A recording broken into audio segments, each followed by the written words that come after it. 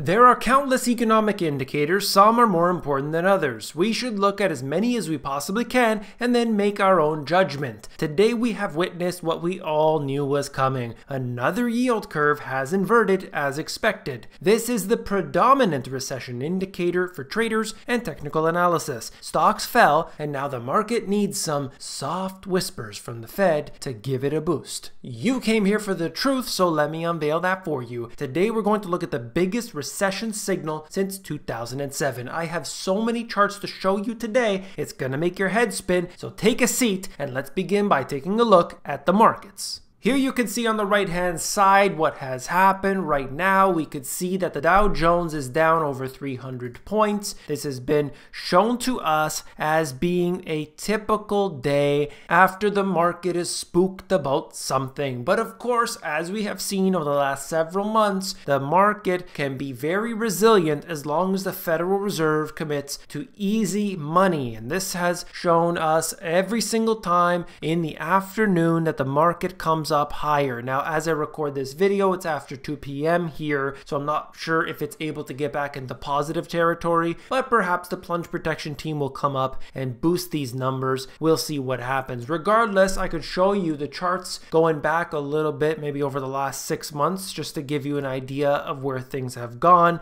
We can see clearly that since the end of December, the market has moved up quite a bit. But during this period of time, the economic indicators, the real indicators, are still showing weakness, even though we've seen a lot of the stock markets retrieve part of their losses, or in some cases all of their losses throughout this period. So we'll see how it all plays out. I'm going to show you some more details. Looking at this, the sea of red has been experienced once again. Pretty much every single country has seen red today, and that gives us an idea of what's to come. This gives us the insight that the market doesn't like when we have bad news.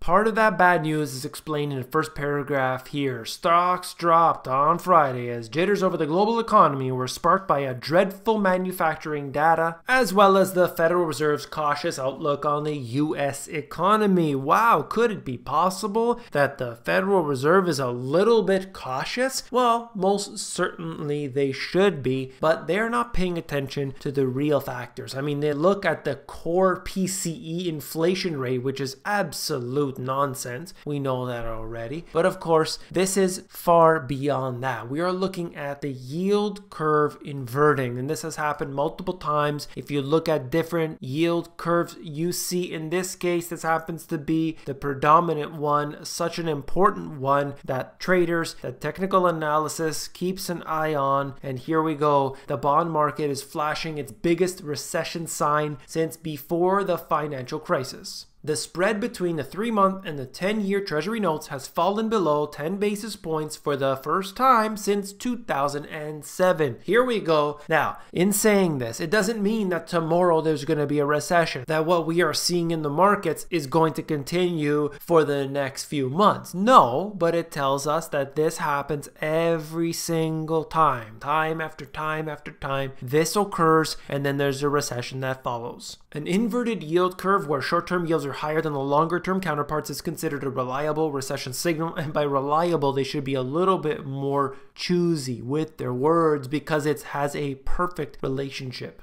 And I'll show you the chart itself here. You can see that it dipped below 0, and that is very worrisome right now for all of those who pay attention. Now, as I said, it doesn't necessarily mean anything. The fact that it crossed below and the yield curve invert itself doesn't mean anything. But what we have seen historically over and over and over and over again is that when this happens, a recession follows. Mortgage rates just tanked thanks to the Fed, and they could go even lower.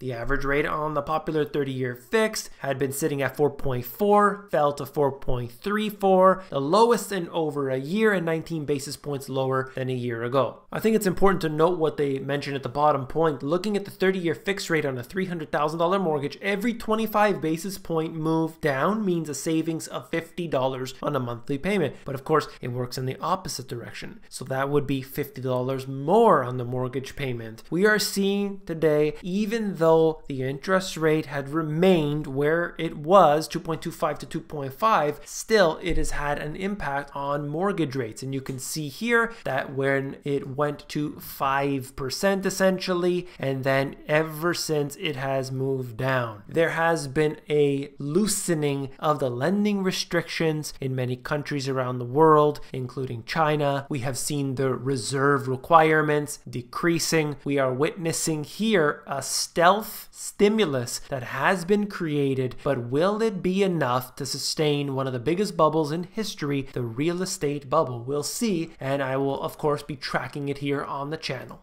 I want to pay attention specifically to the PMI here, and we are looking at this decreasing over the period of, let's say, the last year or so. It's not just the last month or the last few months. You can see the green line specifically, the US manufacturing PI has been declining ever since. That has been shown time and time again. I've been tracking it here. You've seen it in the news, I'm sure. Over time, this gets worse, all because of the conditions that are behind it. No, it's not because of any particular stock. It's not because of just oil prices. It's not because of some tensions between the US and China. It's everything put together, and that has a dramatic impact on what we have seen. Take a look at the German bonds. The 10-year has actually gone into the negative right now. So you're going to put money in for 10 years and you're going to get a negative return. How does that sound? Does that sound beneficial to you? Well, I don't think so. And this is not the only one. We've seen Switzerland. We've seen so many of them actually. There are trillions upon trillions worth that are trading at a negative yield. I don't think an actual individual investor would ever buy one of these. That doesn't make any sense to me, but perhaps it is the case. However, what we can see today is that there doesn't seem to be any shortage of things out there, different products, fixed income, and so on at a negative yield. That's when you know you have reached a desperation level. This is Germany's manufacturing PMI, and over the last few months, essentially right at the end of the year, the PMI has fallen dramatically, and we have seen this go on, and not just Germany as well. I'll show you this in just a second here, looking at France's manufacturing PMI, essentially mirroring the exact same numbers, looking at France's services PMI,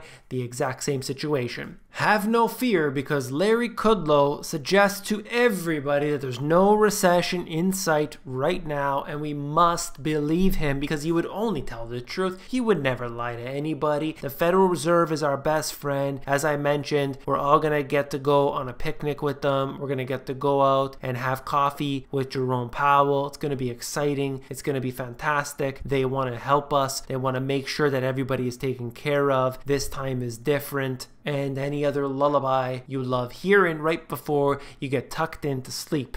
Well, that's all for this video. If you found it informative, please give me a thumbs up. When you give me a thumbs up, you're supporting this channel, so I do appreciate that very much. If you want the financial education you were not taught in school, these two books have everything that you need. You can get all the details at the link in the description. If you want the audiobook, that's available at themoneygps.com. If you haven't seen this video already, it's talking about Steve Eisman from The Big Short. He just placed his next big short, so click on it and I will see you there.